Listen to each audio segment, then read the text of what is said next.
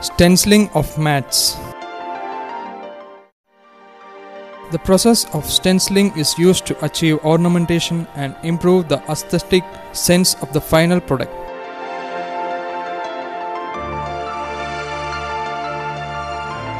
The designs and patterns with attractive shade are applied on plain coir mats by stenciling for achieving value addition and markability.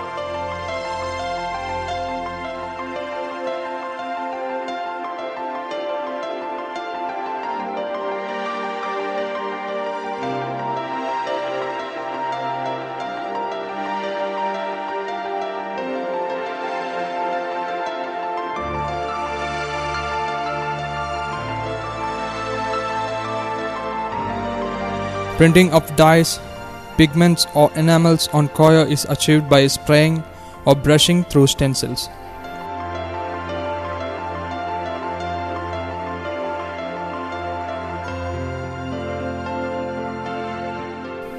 Stenciling is the application of dyes or color on the surface of coir materials, usually on selected areas only by which surface designs are obtained. For the preparation of stencil designs, the sketch of desired design is first prepared and expanded to the required size of mats on paper. It is then transferred to thin galvanized iron sheet and cutting by hand, which is then called a stencil plate.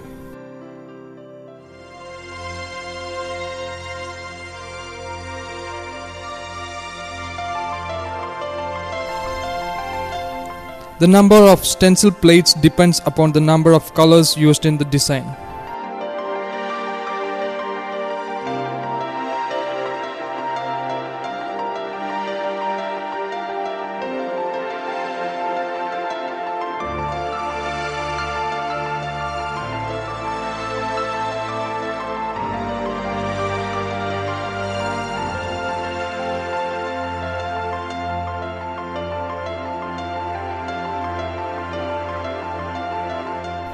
One plate, each for one color, and placed on the face side of the mat, and after pressing if properly, the dye solution is applied by spraying or brushing.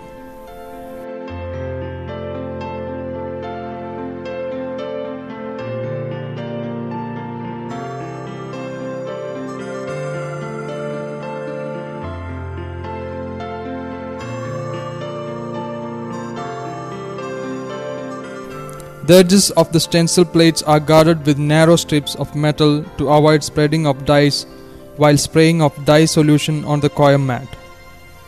According to the design or pattern, the stencil plates are placed over the mat and dye solution of different colors are applied.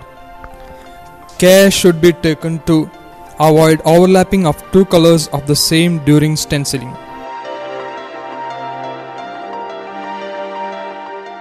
After stenciling, the mat is dried under shade or in air. Usually, a stencil design consists of 4 to 5 colors. For best results, the dye solution should be kept as hot as possible.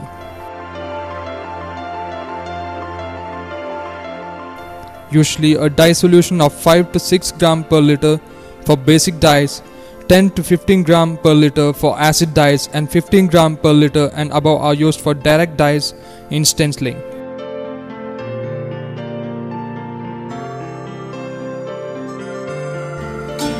Several decades of applied dedication have ensured a high level of proficiency and precision in all their work. Stenciling colors and designs and spraying vibrant patterns have ensured that coir doormats have earned for themselves a fitting place in the modern era of chic and trendy home decor solutions. Mats and mattings together comprise the bulk of India's Coir export earnings.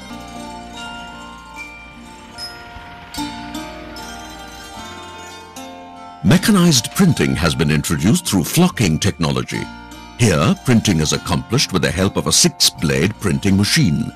A glue is evenly smeared over the design plates, after which polypropylene is sprayed atop the designs. The high level of mechanization and stringent quality control measures ensure the degree of perfection as stipulated by international export norms and standards.